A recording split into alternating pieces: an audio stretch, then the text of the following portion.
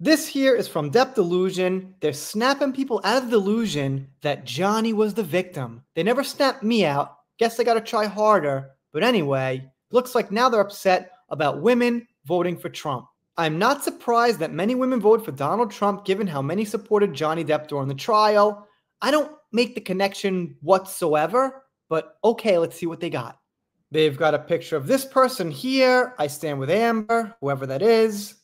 Oh wow, is that a guy holding an I stand with Amber sign? That's so brave, especially in that point in time. Good for him. Well, wait a minute. We're talking about now, 2024, right? So what exactly is this? Love him so hot. Okay. Is this guy hot? I've got no idea, but I wouldn't. This is when I knew the far right was getting worse and more dangerous. We all know that Johnny's bots were paid for far-right websites to end the Me Too movement. The fact that even so-called feminist creators like Drew Afalo fell for it is concerning.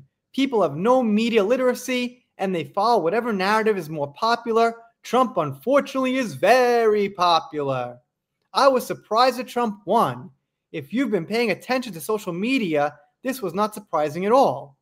I think many liberals need to exit their echo chamber and see what people are talking about around them. It was scary to me how many women, especially victims of DV, were happily fighting for Depp and now they voted for Trump. I just realized that a couple of my mutuals who were victims of DV support Donald Trump. We're not going to be free thanks to these birds.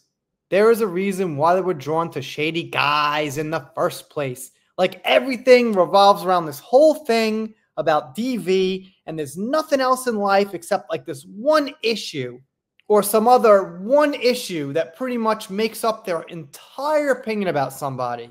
I'm not surprised either. An R word was celebrated 2 years ago. Somehow people are surprised that so many voted for an R word. People are especially surprised about how Gen Z voted, given how many acted on TikTok. I wasn't so surprised. Right, because on TikTok, they acted crazy and like they were into the rainbows and stuff like that. But then, apparently a lot of Gen Z also voted for Trump. This person says that Gen Z is the Andrew Tate generation. I honestly got no idea. The point is, there's only two choices. So, of course, a large portion of all kind of people are going to vote for, both of them. I don't know exact vote count. I'm not following it super closely, but I don't know. Kamala must have got like 50 million or whatever, 55, 65 million, something like that. And of course, I'm sure plenty of men voted for her too in that percentage. So to break down some percent of who voted for who is really silly because there's going to be large amounts of every group, basically. I truly believe there was a rent-a-crowd situation going on here, staged by his PR team alongside whipping up a mob online. Same thing with Johnny. They blamed Johnny for whipping up these bots and fake fans and this media campaign. What did they call it? Disinformation campaign against Amber. So naturally, when they look at Trump, they think Trump did the same thing. Whether he did or didn't in some way, shape, or form, the mentality is, well, he must have done that, what Johnny did. Because everything that happens to them they don't like, I guess, goes back to Johnny. The irony is, if that somehow got into a romantic relationship with him, he'd treat them like dirt, not to mention he'd probably mock their weight and looks. I guess that's about Trump, not Johnny. But logically, I don't think he'd get in a relationship with somebody who he wasn't satisfied with their weight and looks in the first place, so that doesn't quite make sense. These photos are so hard to look at, literally makes me boil with rage. I've seen some people coming forward to say, we were lied to, and I changed my view, and while I'm glad they're coming to their senses, I personally don't care. I don't forgive people who did this. They can plead ignorance all they want, but I'm not buying what they're selling. Misogyny is probably by far the most accepted, hell, even celebrated kind of dehumanization in society. Well, misogyny actually isn't really there where you think it is. There is misogyny, but I think it's more about like individuals being misogynistic. Yes, it exists, but it's not some blanket thing in society that holds back all these major movements and things like that. It's something that pops up once in a while.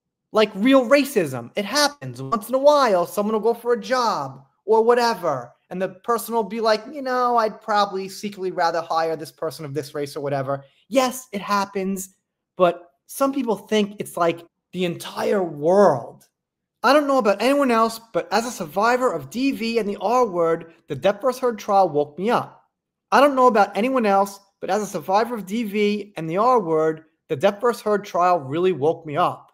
Ever since the verdict was read, I felt kind of sick and dissociative, also disgusted to learn how most of the world views victims of the R word and DV, and how much women are truly hated even by other women.